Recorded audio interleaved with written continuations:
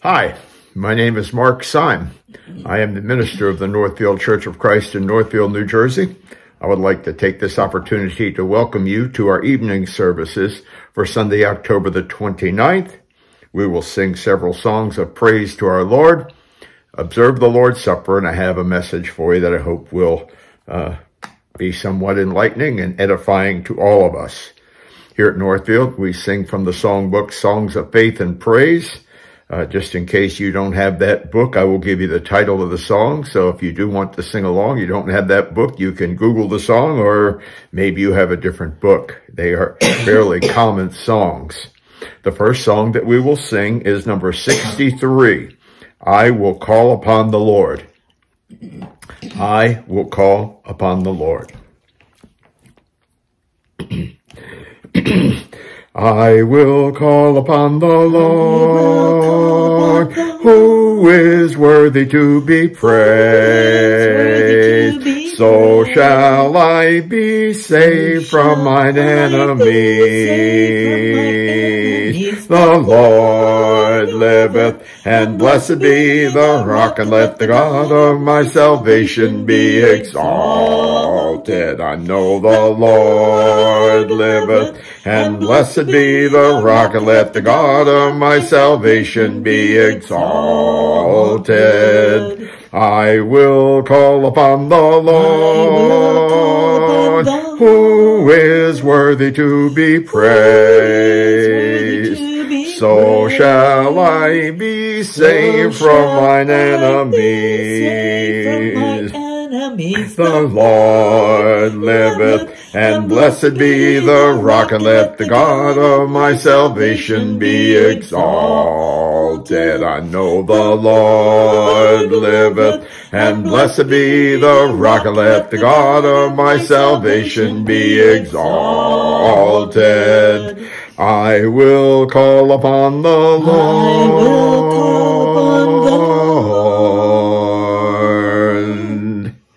And if you would turn to Song 103, He has made me glad. He has made me glad. 103.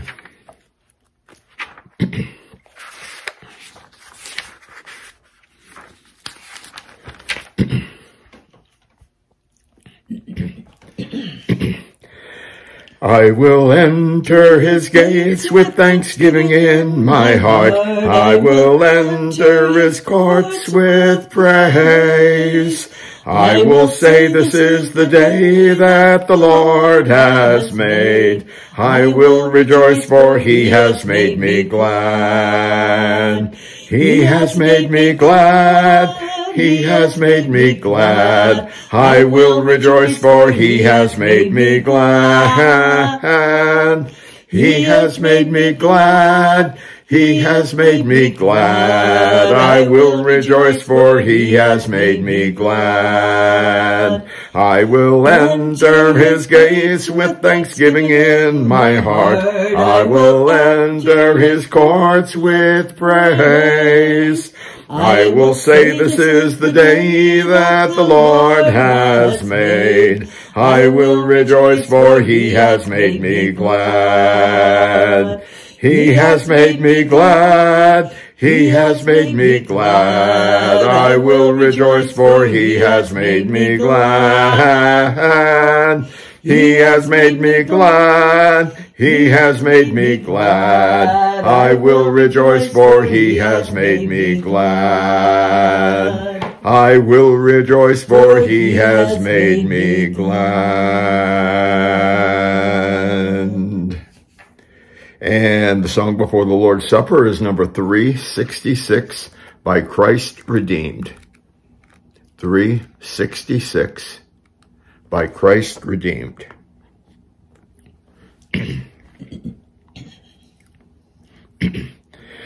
By Christ redeemed, in Christ restored,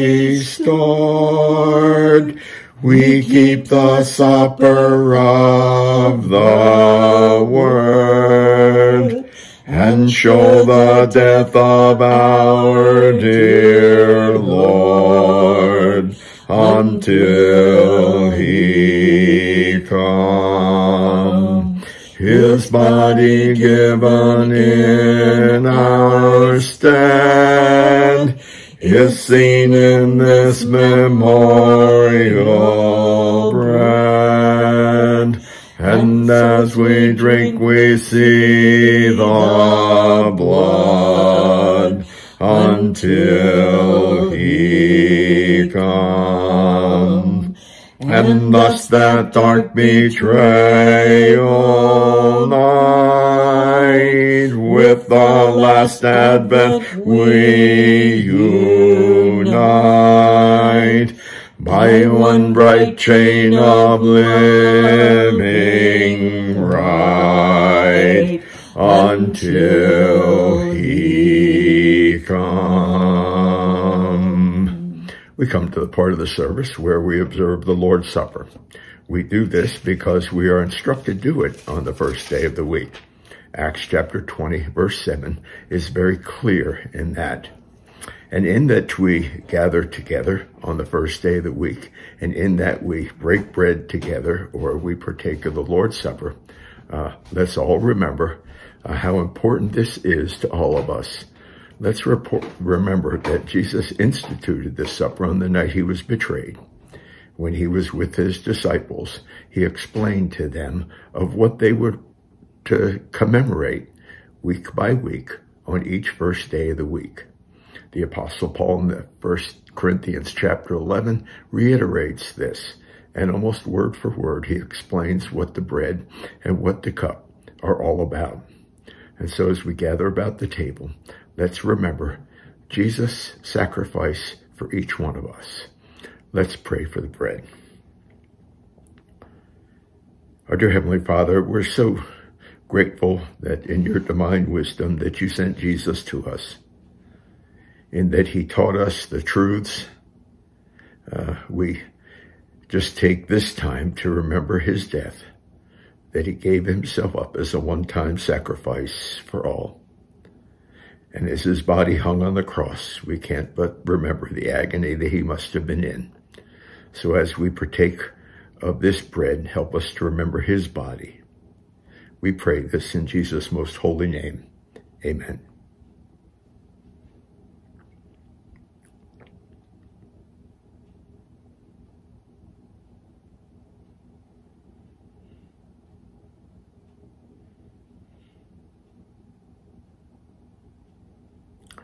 Let's pray for the fruit of the vine.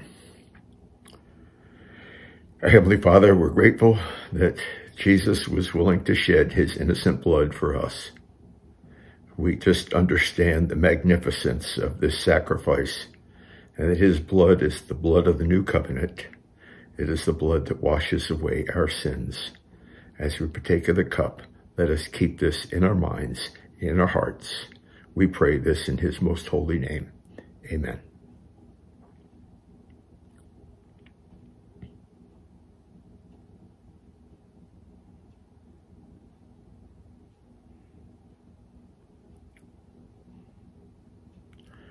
Having completed the Lord's Supper, we just take, as a matter of convenience at this time, the opportunity to give back to the Lord that which we have been prospered. We are told to do that also on the first day of the week. We are to lay by in store that with which we have been prospered. We have so many examples, wonderful examples in our New Testaments of giving. We have the widow and the mites. We just have the idea of the Thessalonians giving to help people in other places the Philippians giving to help people in other places. And now we have the opportunity to give back to the church so we can help people in other places, so we can help bring others to Christ, so that we can help those that are in need. Let's pray. We pray to Heavenly Father that you would bless us in our giving. We just pray that we would come to understand how important it is to give back to you. How important it is to understand that you love a cheerful giver, and that we should give not only with an open heart, but with an opening in mind that what we're doing is giving back to the Lord that which we have been prospered. Bless us in our abundance, that we might be willing to give back to you in all things. I pray this in Jesus' most holy name. Amen. The last song that we will sing is number 742. 742. Sometimes this song is referred to as Count Your Many Blessings. However, the title of the song is When Upon Life's Billows. When Upon Life's Billows. 742. When upon life's billows you are tempest-tossed, when you are discouraged thinking all is lost, count your many blessings, name them one by one, and it will surprise you what the Lord has done. Count your many blessings, name them one by one. Count your many blessings, see what God hath done. Count your many blessings, name them one by one. Count your many blessings, see what God hath done. Are you ever burdened with a load of care? Does the cross seem heavy you are called to bear? Count your many blessings, every doubt will fly, and you will be singing as the days go by. Count your many blessings, name them one by one. Count your many blessings, see what God hath done. Count your many blessings, name them one by one. Count your many blessings, see what God hath done.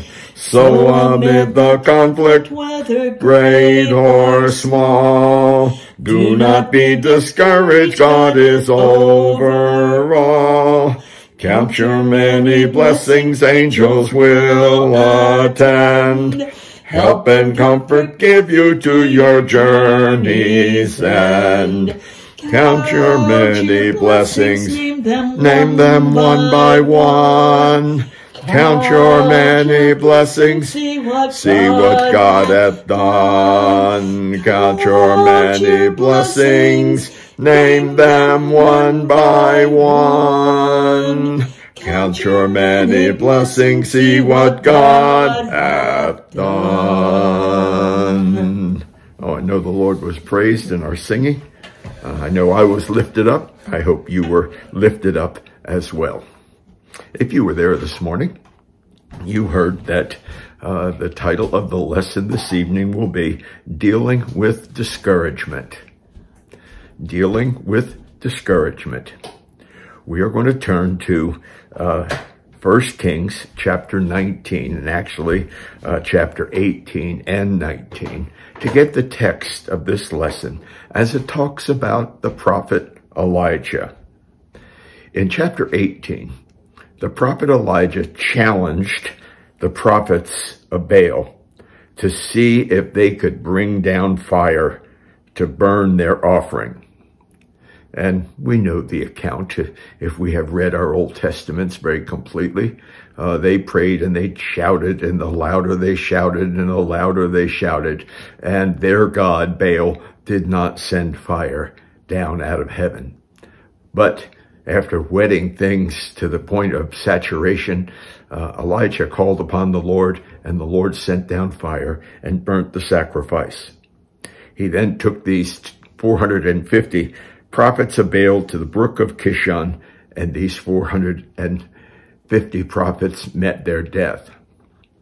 Now we have to remember the king and the queen at that time of Israel were King Ahab and Queen Jezebel. And Jezebel was a vindictive woman. And she said in 1 Kings chapter 19 and verse 2, "Then Jezebel sent a messenger to Elijah saying, 'So may the gods do to me and even more if I do not make your life as the life of one of them by tomorrow about this time.'" One of them was those 450 prophets who were slain. Now, we would say, Elijah, he was a strong guy, wasn't he?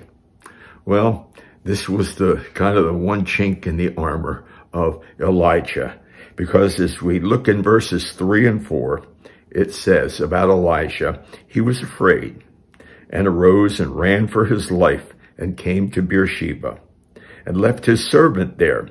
But he himself went a day's journey into the wilderness, came down and sat under a juniper tree, and he requested for himself that he might die. Wow.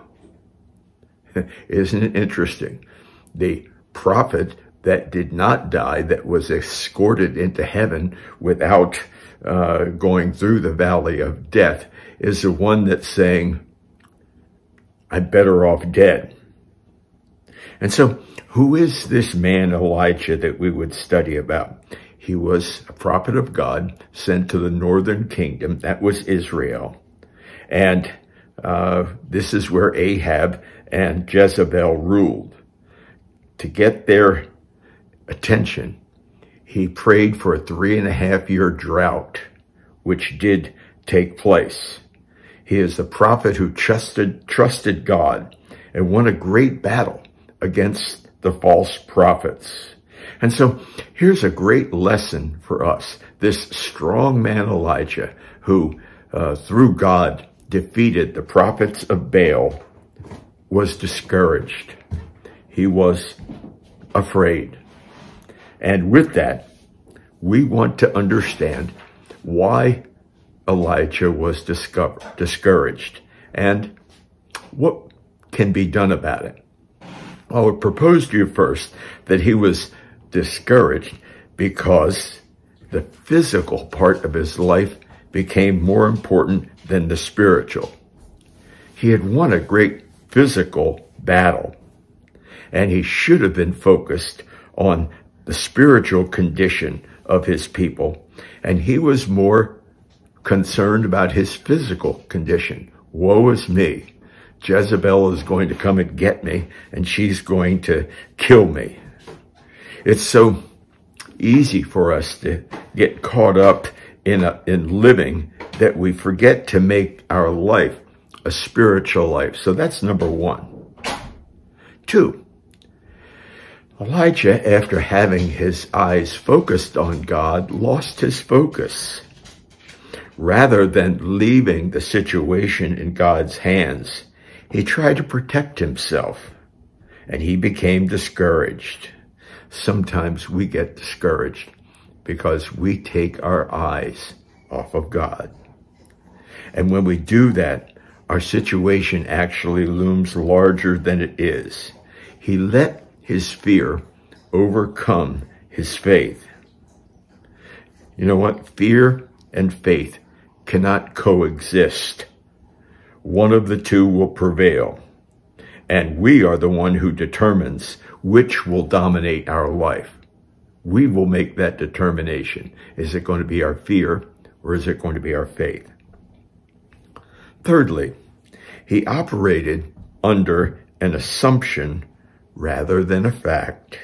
If we look at 1 Kings 19, verse 14, it says, I have been very zealous for the Lord, the God of hosts. For the sons of Israel have forsaken your covenant, torn down your altars, killed your prophets with a sword, and I alone am left, and they seek my life to take it away. Doesn't sound like someone who's very focused.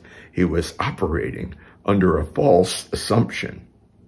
It would cause, in verse 18, God to say, "Yet I will leave 7,000 in Israel, all the knees that have not bowed to Baal, and every mouth that has not kissed him." Elijah was having his little pity party. Does that sound familiar to us? Do we ever have a pity party on our own? Well, Elijah was having one. And so God said, "Elijah, you're not alone. There are 7,000 faithful." You know what? If we think we're the only ones that are faithful, there's news for us. We're not. That's rarely the case. There are others that are striving to serve God just as we are. That's what our churches are all about. Our churches in the New Testament are people gathered together to strive together to be saved and to live eternally with the Lord. And so with that in mind, we're not going to leave Elijah out in the cold, because Elijah was a great prophet. And so we ask the question, and this relates to each of us, how did he get over his discouragement?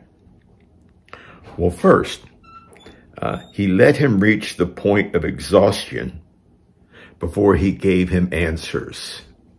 Remember what Elijah did? He fled. He left his servant behind. And it says that he fled to the point where he was just as tired as a person could possibly be. And with that, he was literally exhausted. And so, no doubt, the battle at Mount Carmel was mentally and physically exhausting. Think of the effort that it must have taken to slay 450 prophets of Baal. Think of Elijah's fleeing from Jezebel's threats. It was a distance of some 20 miles. He ran to Beersheba, and there was another 100 miles to take into consideration. He had to run or walk 150 miles. No wonder he requested death. No wonder that he laid down under a juniper tree to sleep. Chapter 19, verses 3 through 5. It's no wonder that he was discouraged. He was at the point of physical exhaustion. It's easy to get exhausted when somebody is physically, it's easy to get discouraged, when someone is physically exalted. But the flip side of exhaustion is that when we reach that point, it motivates us to say, there's got to be a better solution. And then indeed, we turn to our God. Does God let us take time off? I paused purposely. It's okay to relax. Jesus approved that. In Mark chapter 6 and verse 31, he said, "Come away by yourselves to a secluded place and rest a while." And so Elijah received rest from the physical exhaustion that he had experienced. And God gave him strength to get over his discouragement. Getting the proper amount of rest, the proper diet will go a long way in keeping us from getting discouraged. 2, God sent him to a holy place. He sent him to Horeb. Horeb was at the foot of Mount Sinai. And this was a very special place to the children of Israel. It was the place where God made them a holy nation. It was the place where Moses went up to into the mountain and brought back the commandments from God. Sometimes we need to go to a comforting place. We need to go to, now, you and I don't have a Horeb. We don't have a place by Mount Sinai. But we have a place in our lives where we can go and we can relax and we can rest. Maybe we have a favorite chair in our house. Maybe there's a place where we can go and we can meditate for a while. Think, evaluate.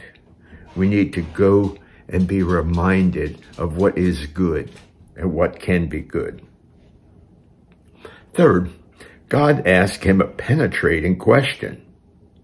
In chapter 19, verse 9, he said, "What are you doing here, Elijah?"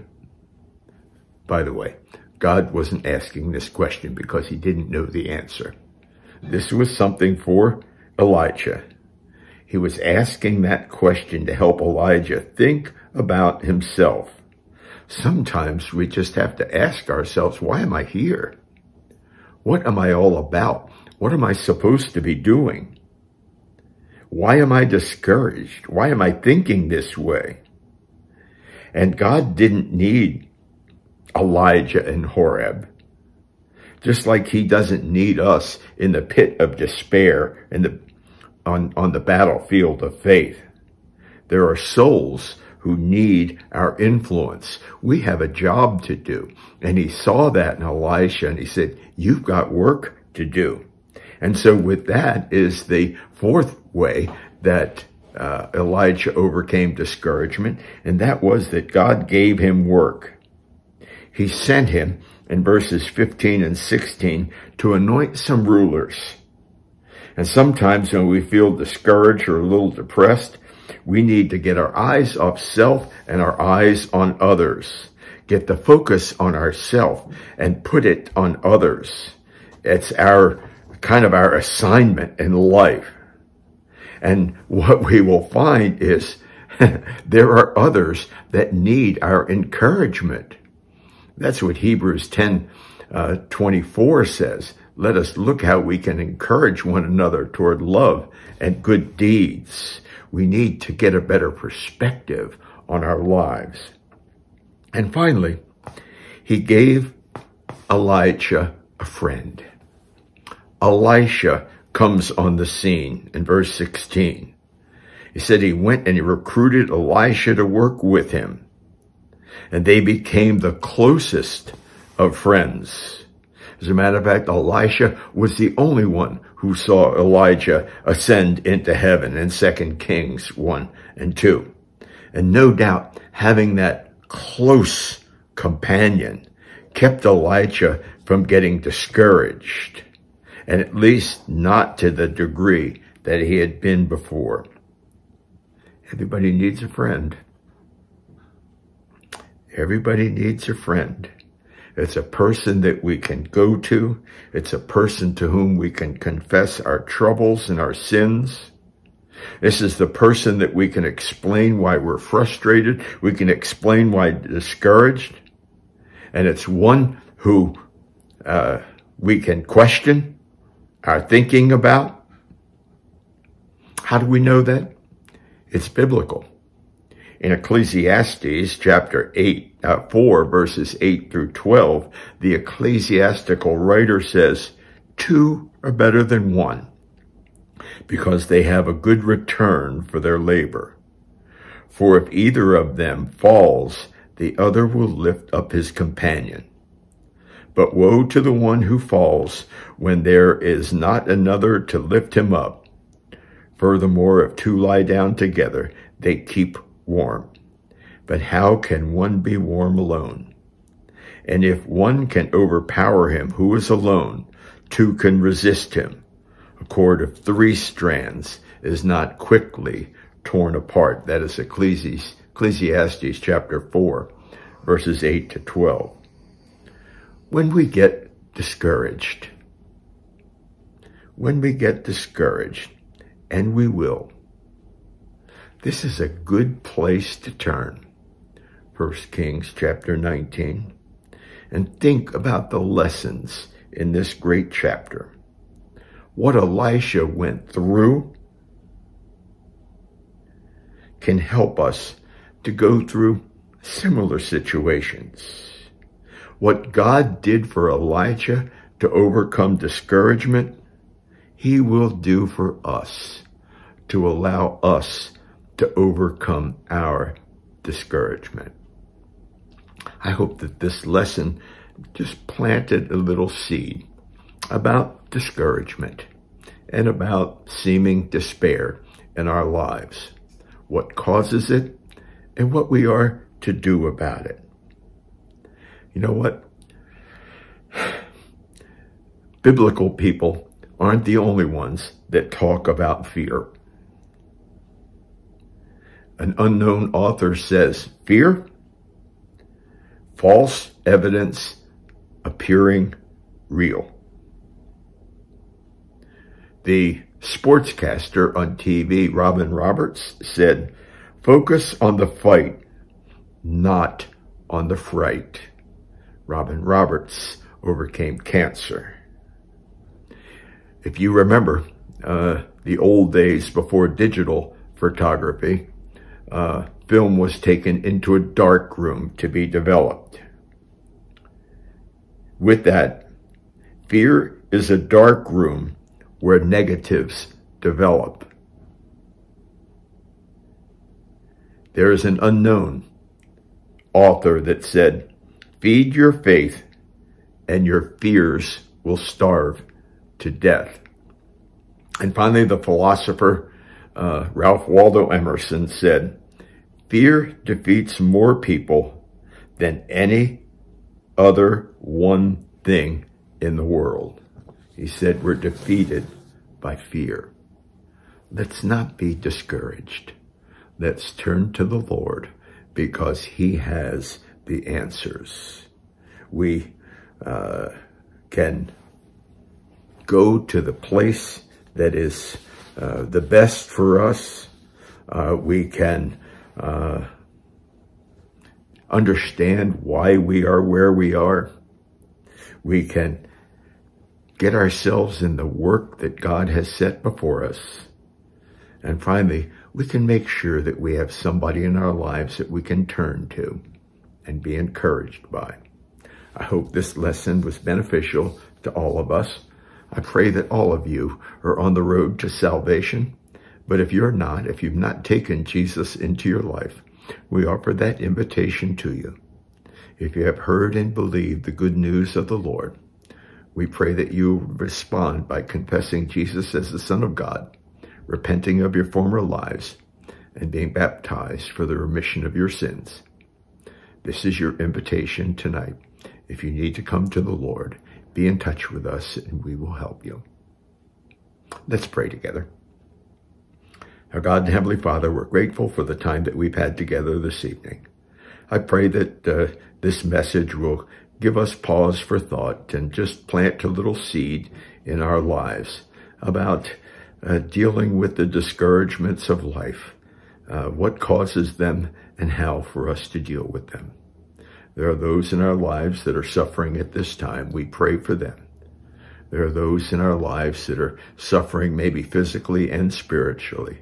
Help us to be that friend like Elijah had Elisha, to encourage them in love and in good deeds. We pray that you would be with us this evening. Help us to rest comfortably, thinking that and knowing that you are our God and Jesus is our Savior. Bless us and be with us. I pray this in Jesus' most holy name. Amen. I pray that you will all be safe, and may God bless you all. Man of sorrows, what